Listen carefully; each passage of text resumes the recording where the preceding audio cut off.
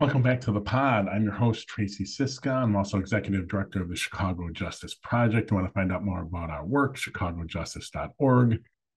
Get involved, cjpnation.org. And if you want to support our work, go to our Patreon. Links for all these will be in the notes. First time listening to the pod, please subscribe. If you're watching this on YouTube, smash those subscribe and like buttons. Also hit the bell and you'll be alerted every time we post new content, which is what we're going to be talking about right here. We got some changes coming soon to our content production. For the pod, it's just going to be interviews. For our YouTube channel, you're going to get the reaction videos and reactions to media coverage on crime and violence, reactions to policy that will all be on our YouTube channel. On our Patreon, we're just starting posting this week explainer videos. We're going to basically go in depth about concepts and words and phrases that are misused, misunderstood, and exploited by politicians. Our first one is going to be on defining violent crime in Chicago. That somehow tried to be switched by the political class in Chicago for some reason. We're going to tell you all about it.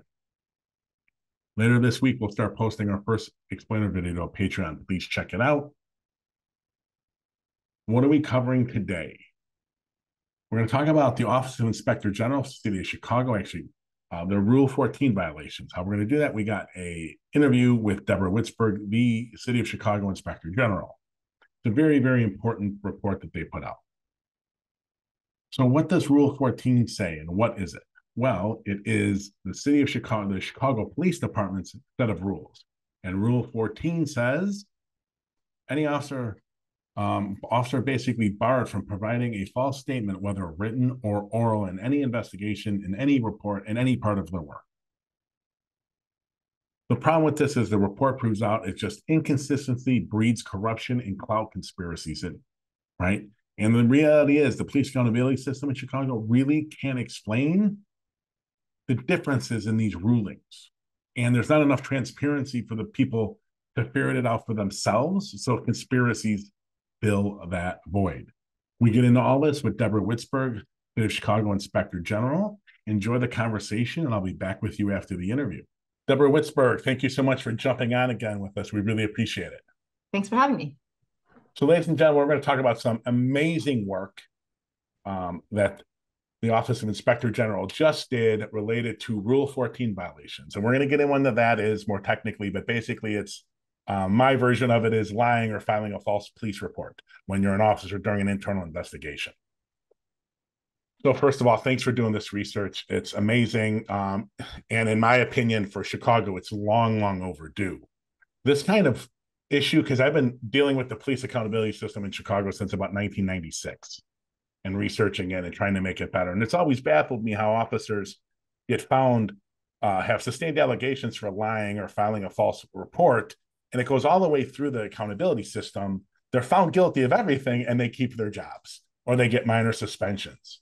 And what you're going to talk to us about later in this thing is sometimes those suspensions miraculously just get expunged. And just for everyone's context, this also happened during Mayor Lightfoot's term. And for those who don't know her, she's got a reputation when she was at the Office of Professional Standards, and that was the precursor to the Independent Police Review Authority. It was in the predecessor of the Citizen Office of Police Accountability, which we currently have, where she had this mantra of you lie, you die, you lie, you get fired. And she brought that with her when she was head of the police board, supposedly, and she brought that into the mayor's office. We'll see. Just for a little more context, she hired David Brown, superintendent, from Dallas, and we uncovered he had a suspension in his 5th year, I think, of being on the force for lying during an internal investigation. So the you lie, you die must only apply to people that are not employed by the mayor's office. Okay, that's my rant for the day. So, Deborah, can you give us what does, in more detail and more professionally than I did, what is Rule 14? Yeah, absolutely. Rule 14 is one of the Chicago Police Department's rules of conduct, and it prohibits the making of a false report, written or oral. And that rule is understood to mean not only statements made, reports made during an internal investigation, but during the regular course of police work, or in fact, in any one of a number of other settings, in a court proceeding, even if that's a divorce or a bankruptcy or something in the kind of personal life of an officer, a member of the police department, any false statement can constitute a Rule 14 violation, as can a material omission, right? When we put people on the witness stand, we make them swear to tell the whole truth. And the practice around Rule 14 has come to a similar recognition, which is that a material omission may also constitute a false report. Now, in order to prove a violation of Rule 14, according to the collective bargaining agreements that govern the police unions, a false statement must be willful and material. So an agency pursuing a Rule 14 violation must be able to prove all of those things, that the statement is false, it was made willfully, and the false statement is material to a fact under investigation. Okay, so quickly, it is, and this, unfortunately, ladies and gentlemen, is going to be an acronym heavy discussion, probably. I am full of the acronyms of the system I've been looking at for so long. Can you give us a brief summary of the sketch of the police accountability system in Chicago? Because each agency is touched by this report. Absolutely. And this is a good question and is really foundational to trying to understand sort of the processes and practices here. So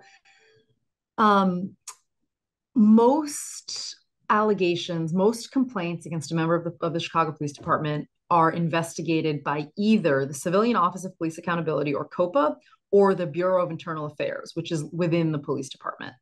COPA, the first of those, acts as the clearinghouse for all complaints against CPD members. So wherever someone makes a complaint against a CPD member, that complaint is routed to COPA for tracking and the assignment of a number.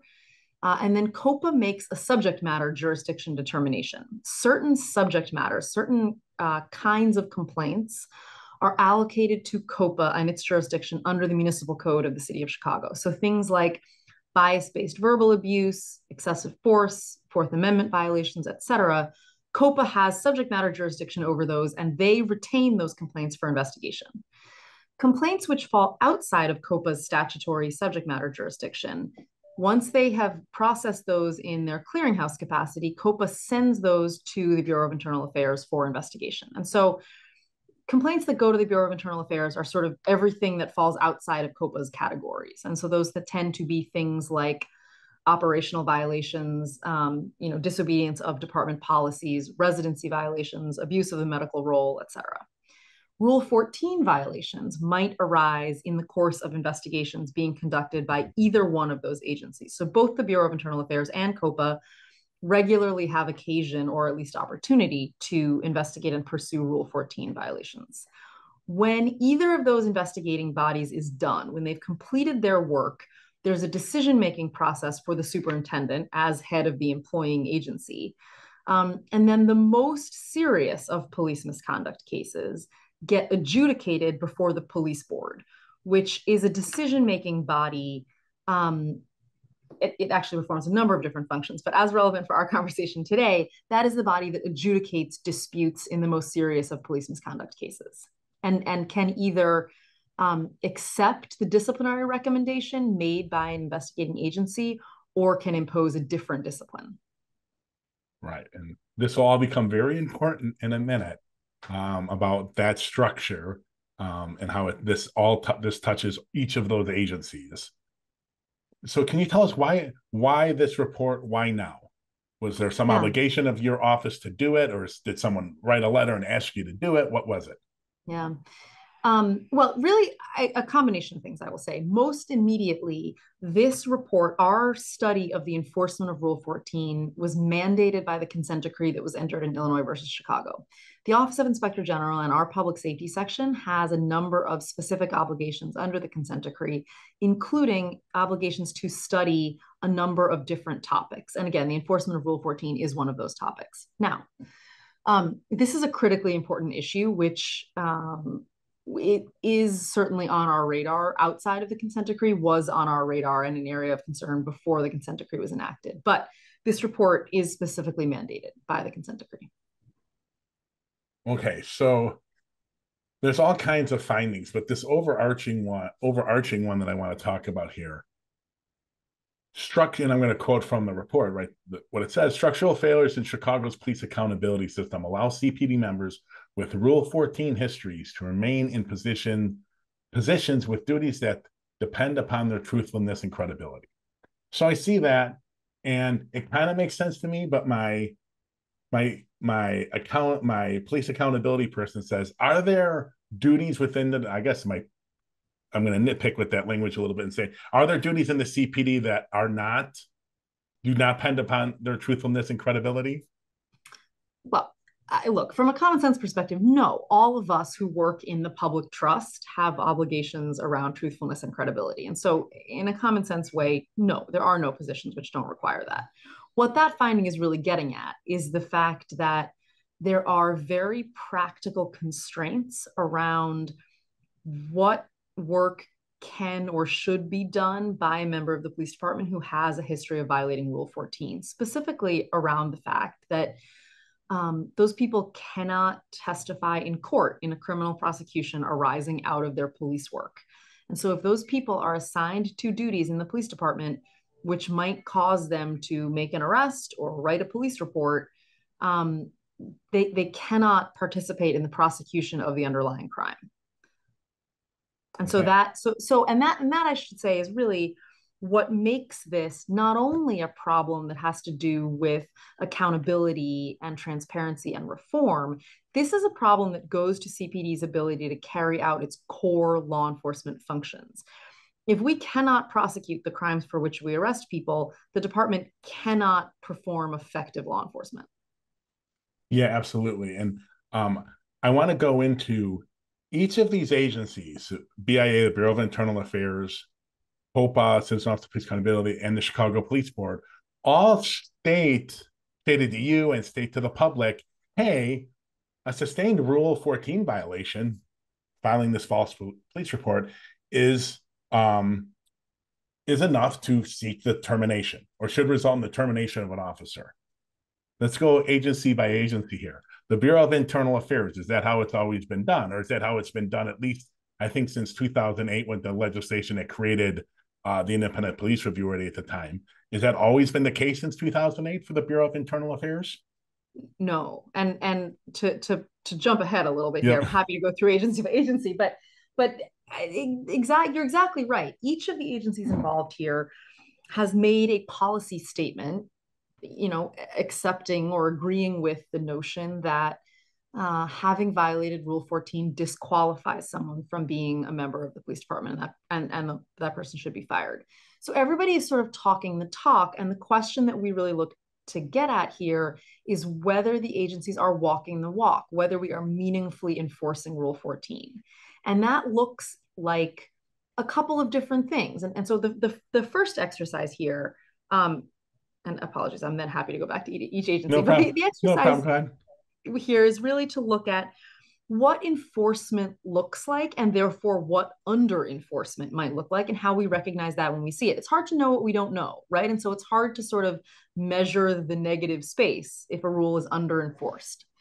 What we landed on to look at was really whether violations of Rule 14 are appropriately pursued, punished, and published. That is, are the investigating agencies pursuing Rule 14 violations when the evidence suggests that somebody may have lied? Are the investigating agencies recommending and is the police board upholding separation, firing as the appropriate penalty for a violation of Rule 14? And is the police department, is the city publishing or sharing information about that so that an officer's Rule 14 history is appropriately disclosed to criminal defendants and litigants who are entitled to that information? And so what we found on this point of like, well, what are the agencies actually doing?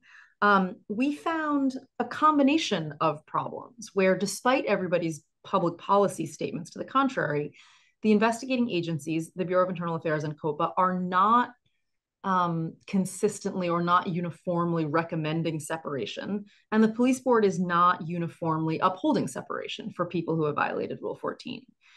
There's then I think a separate question about the sharing of that information and the failure of the controls around that process. The CPD has failures of sharing information negative about officers. I am shocked. But to get back to this, um, you know, about whether or not each person who violates Rule 14 is getting punished similarly. I've had issues and I go back and forth on them. And this at the hearing in the police board, the officer is allowed to introduce, it's like a court hearing. They're able to introduce mitigating information. And sometimes that mitigating information is a boss or other officers coming and vouching for how great this person is. And that reminded me, as I read your report again this morning, of victim impact statements in trials. Like, I think victims should be able to give statements, but I don't think, for example, let's take a murder, right? One mother gets up and is able to give a victim impact statement about what it did to her to have her child murdered, and one isn't. Are they being punished differently because the mother was able to get up and one wasn't? And if that's the case, then the woman who wasn't able to get up, why is she being having less justice because she was able to give that statement? And then why did the offender getting punished different than the other offender when they have similar incidents, right? And Yeah. so I see this. So if an officer has a buddy or two to come up, or a boss or two who like him to come up and vouch for him, he can lie all he wants, but he can keep his job. Where a guy who lied less possibly, but didn't have anyone come in, gets fired. Yeah.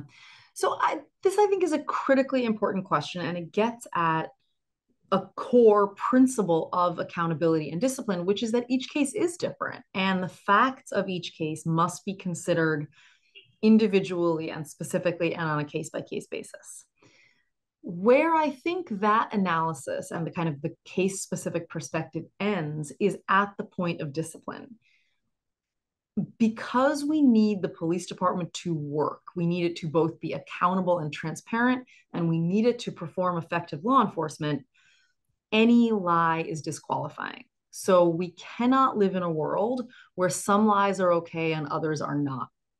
And so I think, the questions that you raise and the concerns you point out about consistency and fairness of discipline are deeply important ones. And those are considerations we should be taking into account across all kinds of disciplinary cases. For example, we see discourteous treatment cases. We see cases where somebody gets a rule violation sustained because they're rude, because they're unhelpful, or they sort of behave in a way which is unbecoming of the badge. And we see a huge range of punishments in those cases. And there's some stuff to worry about there, about whether people are being punished in a way that's fair and appropriately kind of guided by policy. Because not all of those situations are created equal in terms of severity and impact and so on. Lying is different. Rule 14 is different. Any lie disqualifies someone from being an effective member of the police department, and people who violate the rule should be fired.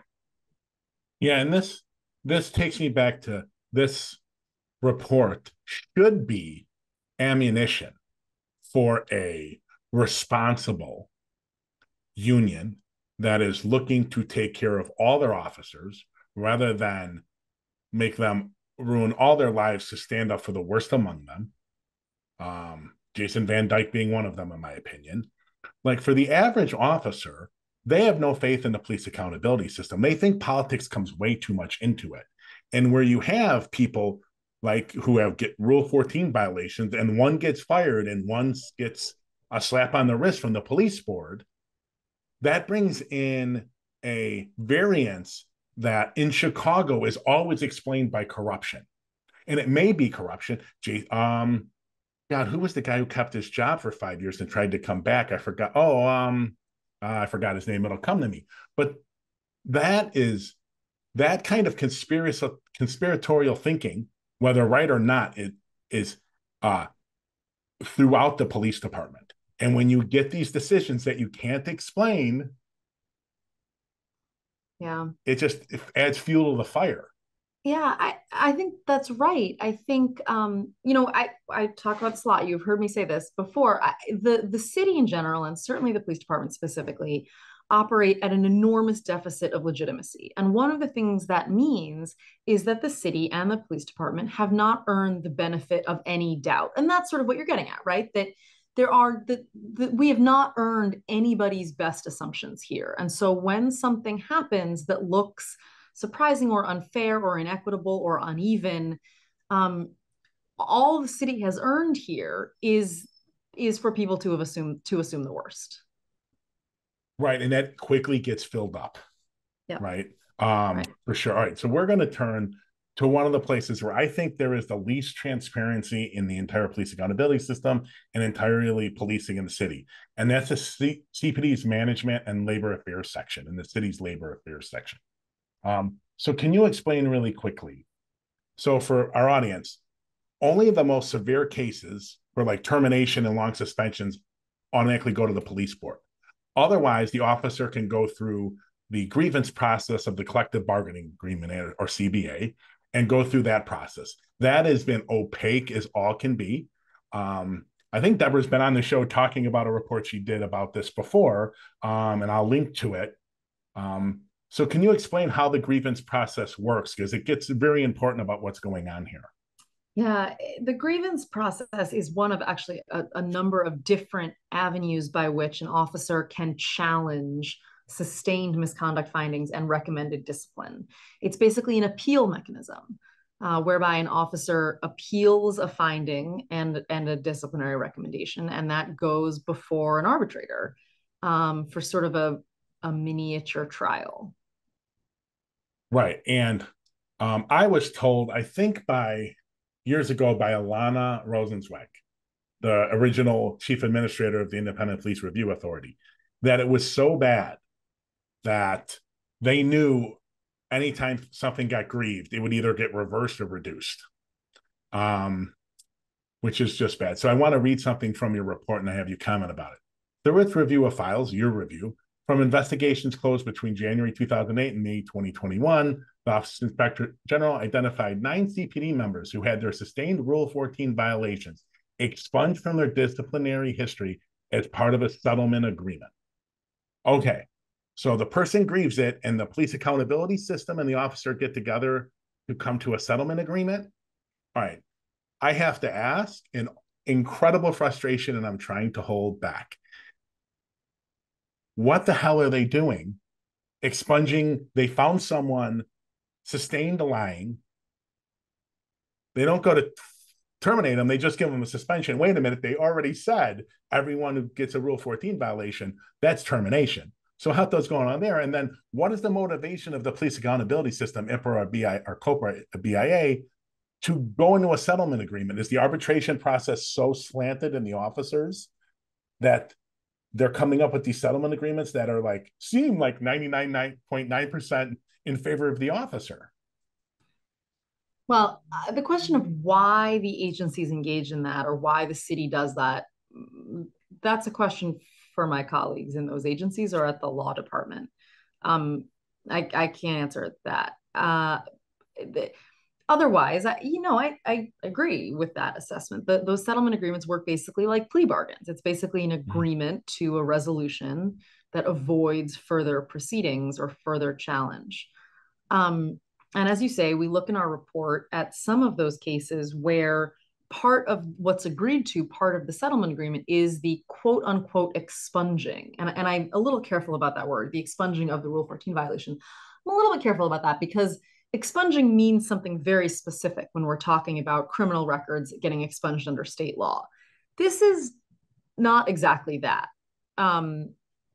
It's a little bit unclear what the actual impact is of this kind of expunging.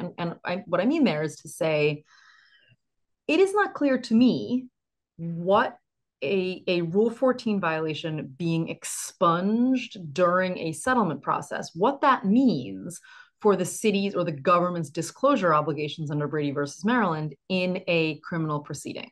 So Brady versus Maryland says that it interprets the United States Constitution to say that a criminal defendant is entitled to evidence which might be exculpatory, which might make them look less guilty of the crime of which they're accused. And that, through subsequent case law, has been read to include information about the credibility of a witness, including a police officer. And so all that is to say, if a police officer has that's why they can't testify in court in a criminal prosecution if they violated Rule 14, because they would have to disclose it to the defendant and then would have no credibility on the witness stand. So back to the expungements, if these are officers for whom a Rule 14 violation has been sustained, that means the government has made a finding that they lied. It's not clear to me that taking the back of a pencil and erasing that off of their disciplinary history has anything at all to do with the government's obligation to disclose that information in a criminal prosecution. Does it have to do with their ability to use that as an aggravating factor in future discipline? Yes. That's why they want it. Well, So it's that's not why the as officers want it. yes, Sure. yes, yes, Yes. right. Yeah. Yeah, that's why the officers want Yeah. it. Okay. So frustrated. They don't disclose it anyways. It's very hard to find that they have the Rule 14 violations sustained, and then they're expunging them anyways for some plea bargain that is mind-boggling. I don't care. I don't understand why the city doesn't just want to fight it, but that's a whole nother issue. All right, so there's a headline gripping number that you put out, which is 100. I just want you to comment about it. 110 officers recently are currently employed by the CPD with Rule 14 violations. And are they employed in jobs where they may or will have to possibly testify in court? Yes. That group of people includes beat officers, it includes detectives, it includes people on federal task forces, etc. People who have been promoted since they were found to have violated Rule 14, people who have more than one Rule 14 violation, etc. I got to say, it was pretty funny in your report. I'm sure you didn't write it for that reason, but on David Brown, there's a quote from David Brown in there about if you lie, you can't be an officer. And that cracks me up, considering in his 5th year on the job in Dallas, he got found to be lying during an internal investigation at multiple times, including to the city during a lie detector. It's all over there. So it's just a little bit of like hypocrisy. So anyways, it is Chicago. Why wouldn't we have a superintendent that got caught lying during an internal investigation that is then handing down discipline on other cops to terminate their jobs who lied during an internal investigation? It's wonderful. Okay, we're going to turn the last couple of questions to the collective bargaining and the CPD hiring plan here. And I have a quote I want to read because this is just mind-boggling. In a July 2021 interview with OIG, CPD's general counsel stated that the collective bargaining agreement prohibited the use of disciplinary histories for test-based assignments and promotions. Further, in September 21, a few months later, CPD's general counsel stated the department's hiring plan, specifically Charter 3, Paragraph 9, also prohibits the use of disciplinary histories for test-based assignments and promotions. Deborah, is that true? Um, you know, I'm not the department's lawyer. I don't read the collective bargaining agreements quite the same way. The fact of the matter is that if that's how the city and the department reads them, then those terms should be renegotiated. None of the rest of us work in jobs where our disciplinary history would be irrelevant to the question of a promotion. I worked at UPS. I was a Teamsters. If I got busted for lying during something like that, there's no way I would have moved up at UPS. They would have just been end, and everyone else in every other job in America would be canned, or at least you would never get a promotion above where you were. Okay, so what does it say about? Well, I'm going to skip that one because I don't know. I just think that there's. Can it possibly be that the CPD has just stayed with this for years, and the city has stayed with this for years in the collective bargaining? They knew they couldn't use these their disciplinary and promotions, and they never went to touch it. Lightfoot didn't, Rom didn't, Daly didn't. They all left it there so they could the CPD Well, just keep promoting bad officers. again, I won't answer for them. I don't read it quite the same way that they do. If it's that way, it's probably worse for them. You could argue it's worse either way. But if it is that way and they did nothing to change it, if they're right and they've done nothing to change it over the last 20, 30, 40 years, it's obscene either way, but it's just really sad. Because yeah, you want someone found to misuse a gun or lie or beat someone. I mean, that's definitely someone you want to be able to take a general test and promote throughout the ranks. Someday they can go lead another national level department. Okay. So that's both to, and I just want to get this clear. The way they read it, it's both that their disciplinary history does not affect both test-based promotions and are there non-test based promotions or it's clout, right? Those are clout There are promotion. merit promotions. Yes. Yeah. On our podcast, we call them clout, but yes, their name is actually merit. What's wrong if that is the case? What's wrong with that? Well, um, all the things you just said about the way that lying would be handled in a different job. I think it is also, the police department is a chain of command organization. Um, Culture rolls downhill, accountability should roll uphill. And we cannot expect leaders in the police department to uh, improve, to sort of like do any better for the people under their command than they have done themselves in terms of living out the principles of the police department. Years ago when Jody Weiss, this is 2009, 2000, yeah, 9 to 11 time, when Jody Weiss, there was a draft general order going around when he was instituting the assault rifles to all officers. And I got a call from a very high ranking officer who said, I need to meet with you now. Come here at this time. Let's meet. And he hands me this. And he's like, you've got to stop this. You've got to stop this. And he goes, this is what the most important thing about this draft. Look at the last page. And I said, sure. And the last page said, supervisors have no role in which of their officers can carry the assault rifle once they test for it. And he's like, they're relieving my ability to know my officers and know which ones should be good with it. I know their histories. I know if they've misused the weapon, but I have no control over that. And that's what a lot of this reminded me of. It's like we have our head in the sand, almost on purpose to some extent. It's very frustrating. And you see, ladies and gentlemen, you can go on to read the rest of the report. It's amazing. You should read it. There's all kinds of stories, more detail about certain cases. All the agencies did not fire someone, even though they have a sustained Rule 14 violation or didn't recommend firing. But you understand, like the other part, and Deborah brought it up, is that they don't really track this either. So when it comes time for them to testify in court, they're not handing it to prosecutors. It's for Brady evidence, so that the defendants in the cases can get this. It's like, hey, the officer that arrested you and wrote this report, oh, he's got a history of lying, right? That may alter the way the defense attorney wants to attack the case. And it may have the defense attorney more credibility in what the defendant's saying. All right, Deborah, I'm going to put you on the spot here a little bit. Of your recommendations, there are many in here. What do you think are the most important ones? That the investigating agencies pursue the separation of people they find to have lied. Boom. There it is. I know it sounds simple, but ladies and gentlemen, it is. We're recording this on June 6th of 2023, not June 6th of 1993. And what is the Office of Inspector General asking for?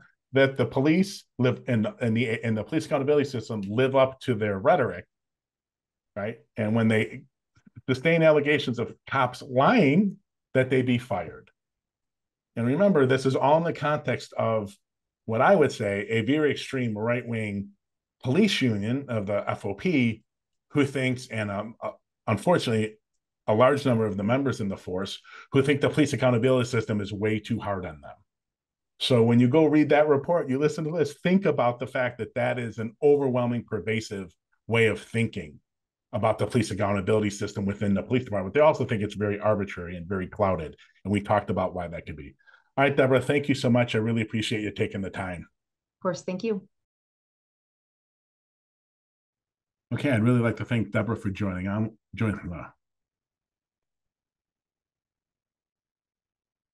Once again, I'd really like to thank Deborah for jumping on with us. I really appreciate her time.